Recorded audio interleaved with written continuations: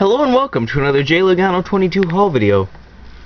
This is a medium-sized haul from mid-May 2013. It's mostly Matchbox, so we do have a few Hot Wheels and a few Nascar things. First we'll start with the Hot Wheels. I found a few of the Hot Wheels that have been quite eluding me lately. One of which you see in front of you. The Hot Wheels showroom subsegment of American Turbo. We've got the 55 Chevy Bel Air Gasser in the gold recoloring. It's a very, very nice release. Instead of the flat gray, it's got a very nice metal flake gold coloring. Actually, very, very much like this release. I think I like this better than the flat gray. This one has been quite popular, like the gray one was, so this is the first time I've seen it, and I picked up 3 of them when I did see it. Like I said, I have no idea why I do this, but whenever something's eluding me for a long time and I see tons of them, I'll grab tons of them the first time I see them. I think it's got the same deco and everything, but nothing special. I mean, it's nice deco, but I just mean nothing new. Found the Hot Wheels City sub-segment of Hot Wheels City Works. Got this Street Cleaver. Not sure what this one is about. I don't know why this would be popular, but I just first saw it at a Target when there's only 2 of them for the first time. I was a little bit disappointed in it because it does have a bent axle on this one. See how that wheel's like down, up, down. Thought Mattel got past those problems in package. I mean, I don't know. This is an older model. I think it's from like 2000 or 90s. It's just yellow plastic. Got some flames and teeth right there. Got a chrome rear. Nothing special, but not bad. Next up, got the Hot Wheels showroom sub-segment of Muscle Mania. Got the 71 El Camino. This time done in blue. This one hasn't eluded me. I just keep forgetting to pick it up and finally picked it up. H-case. Very, very nice. If you remember the El Camino back when there was the orange one, it had a super treasure hunt, which I did find. This one's got a little flaw in the packaging right there. And this thing is just, I am just pissed about this one. This is the Hot Wheels showroom, subsegment of Hot Wheel Hot Trucks. Cool Combi.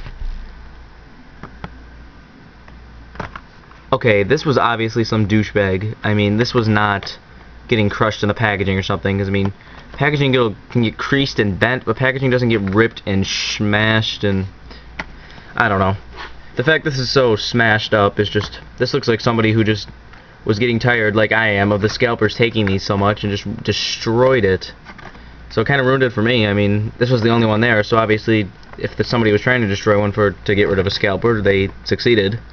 But my God, just screw anyone who does this. I mean, yeah, it might stop the scalpers, but it also kind of ruins it for collectors. I mean, this isn't something I can keep sealed in my collection, so I might as well crack it.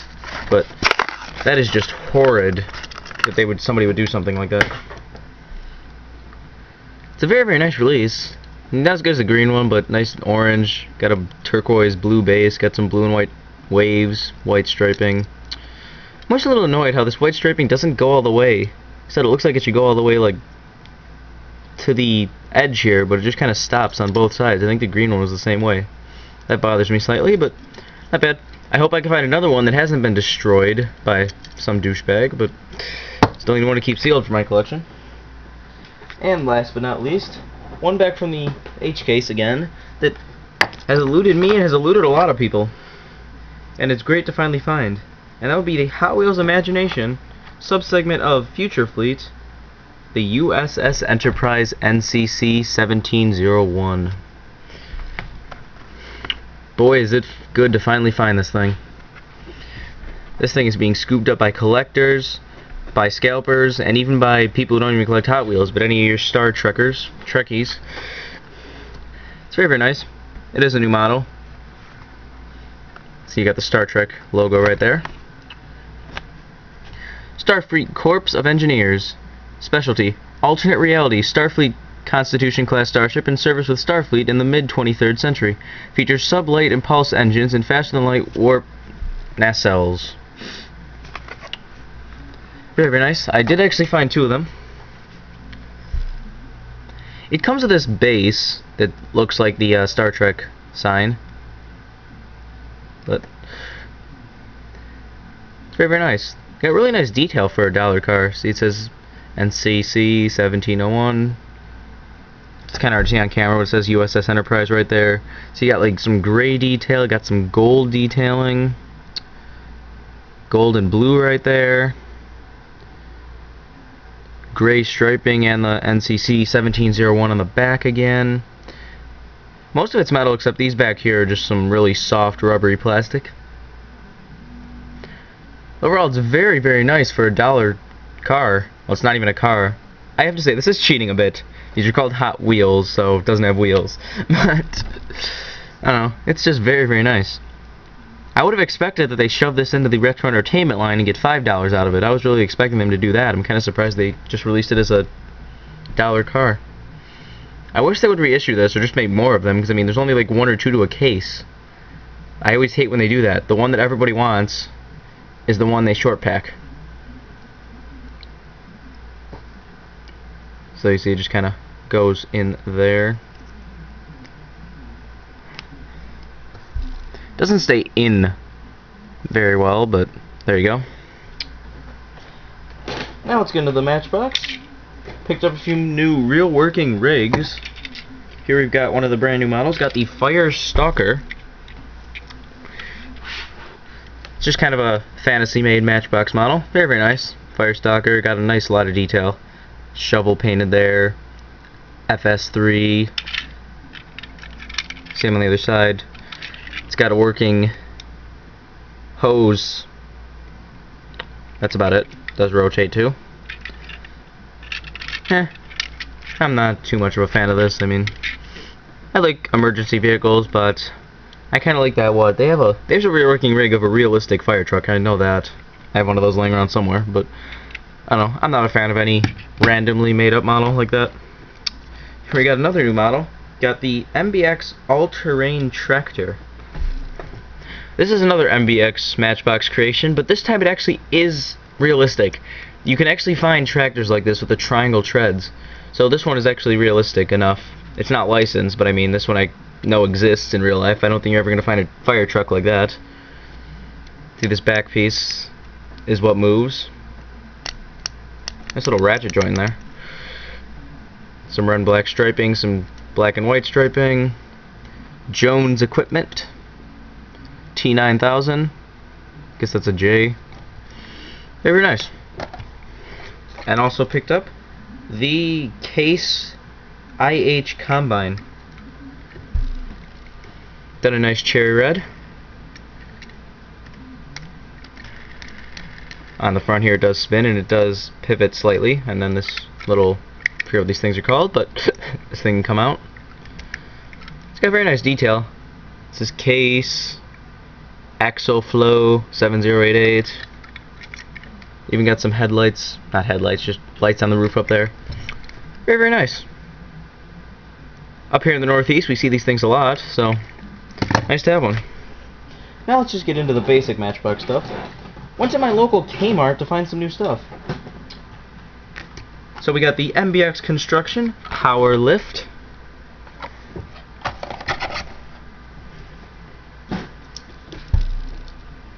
Not bad.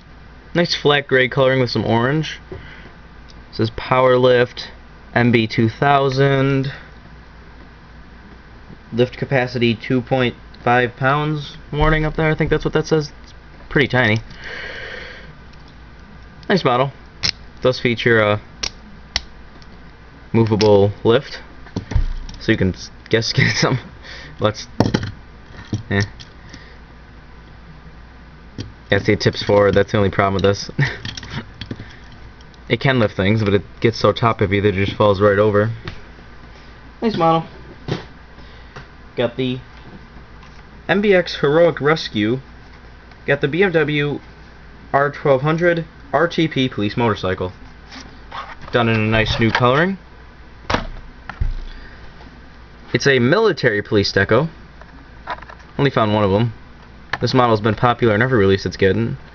Initially came out in a just normal black and white police decal, then was re-released earlier this year in I think it was like a European type police decal, and now a military police decal. It's a very, very nice motorcycle.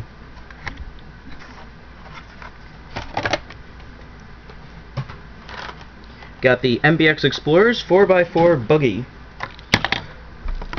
More random useless off-road crap! Yay!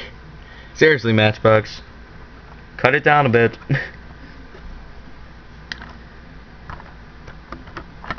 I mean, seriously. You're getting way too many of these lately. This one does look nice.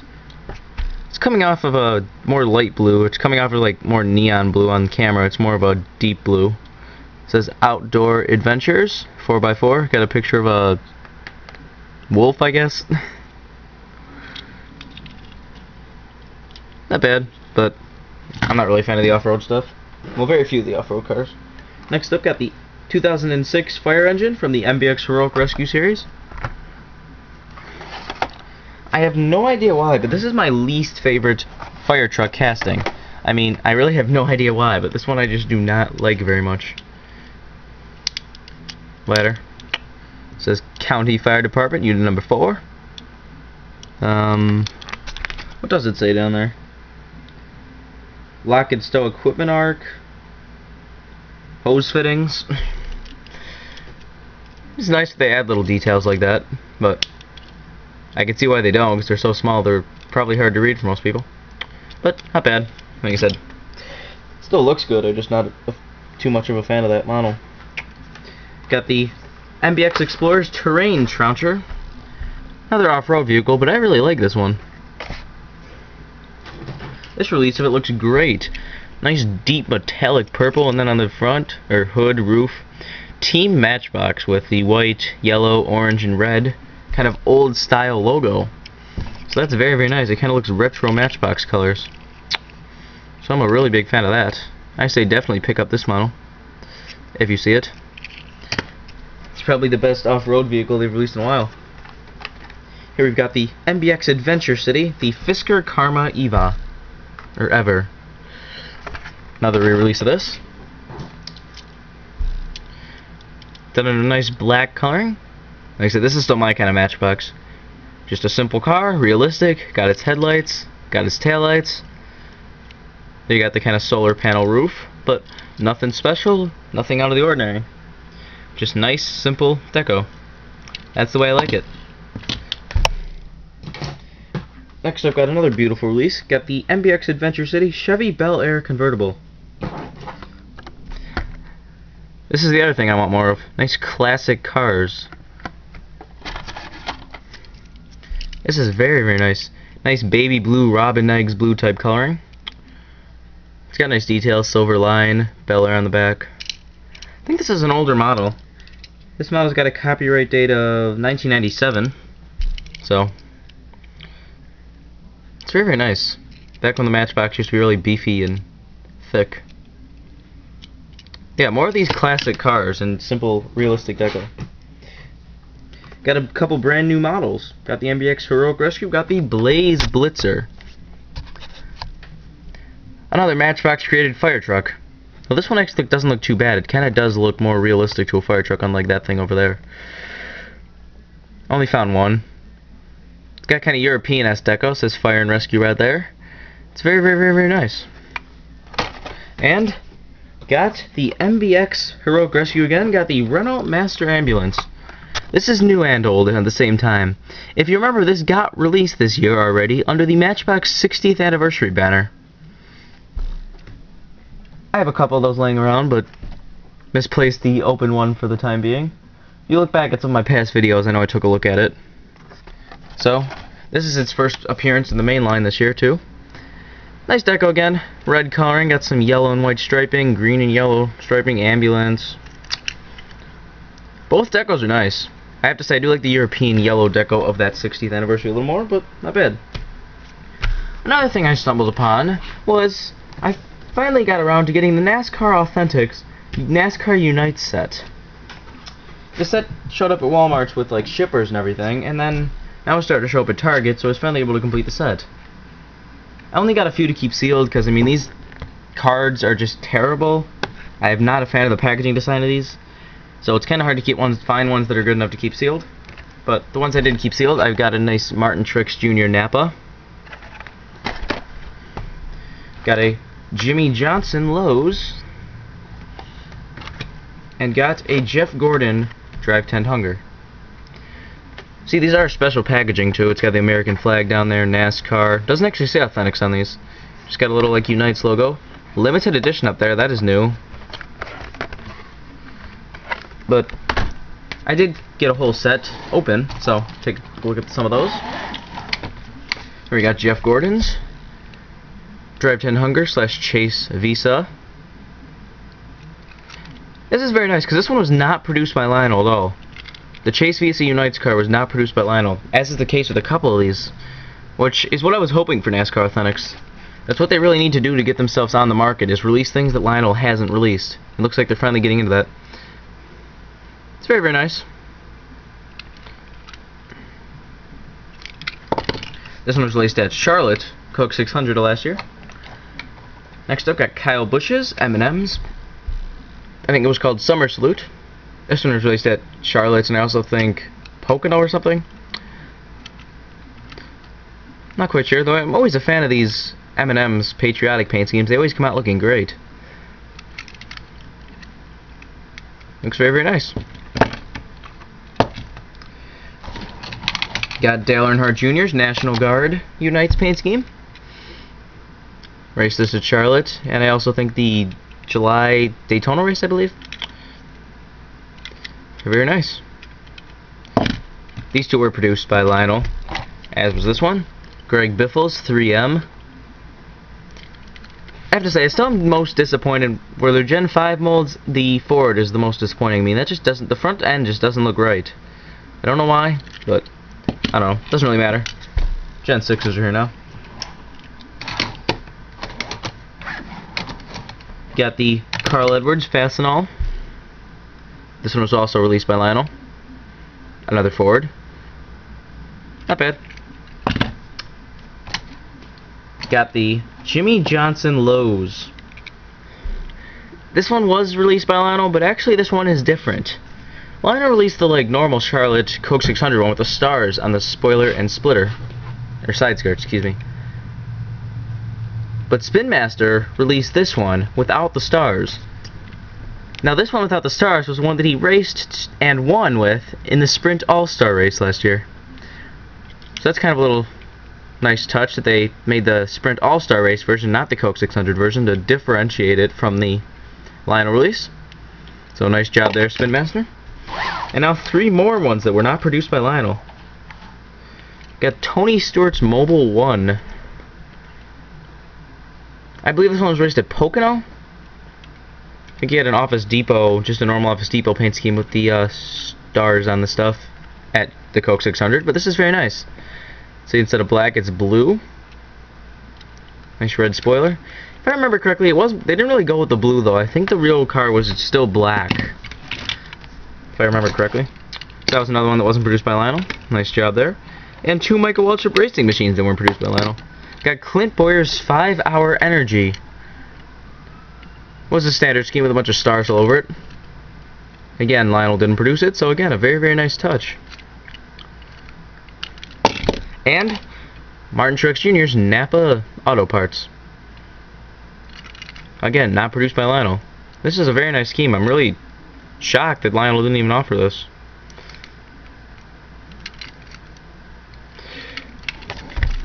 So yeah, that was my haul for mid-May 2013.